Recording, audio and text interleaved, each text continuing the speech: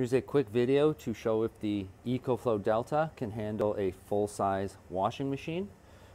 Normally how this would work, you can see out here it's winter and we have no real sun, but the best way to do this would be to have your 400 watts of solar panels connected outside.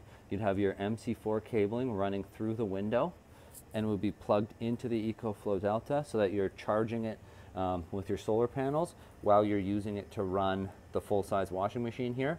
But this is just a test to see if the EcoFlow's inverter can actually handle this. So I've had it plugged into the wall here.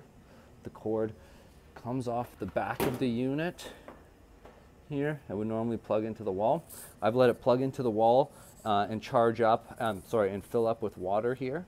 So now when I close the lid, it's actually going to kick on. I've had it plugged in, unplugged it, and let's see if it works with the EcoFlow Delta. So we've got 72%. I'm going to turn on the AC side. The light turns on. Plug this in. So this is all ready to go. As soon as I shut this,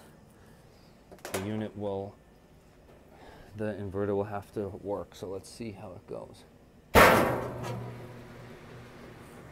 Hopefully that's coming through now. You can hear that this unit is coming on. 700, 900, 1,000. The inverter's getting used to it, but the EcoFlow Delta can handle a full-size washing machine, no problem. This is a demonstration to show the power of the inverter here of the EcoFlow Delta. This unit is like 30 pounds as well, so pretty cool.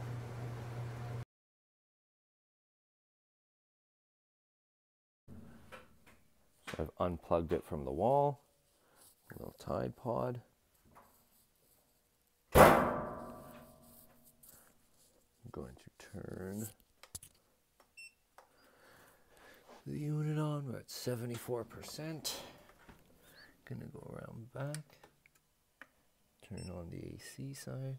You can hear the fan start to kick on. I'm going to plug this in.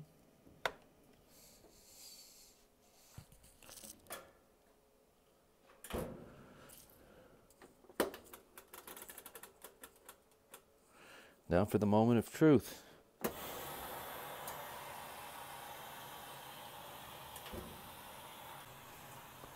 So I've just plugged it in and turned it on. You can see the water kicking out.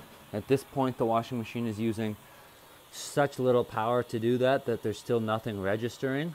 I'm going to wait until it actually starts turning and tumbling the stuff in there to see if the EcoFlow can handle it. You can see 900, 1,000,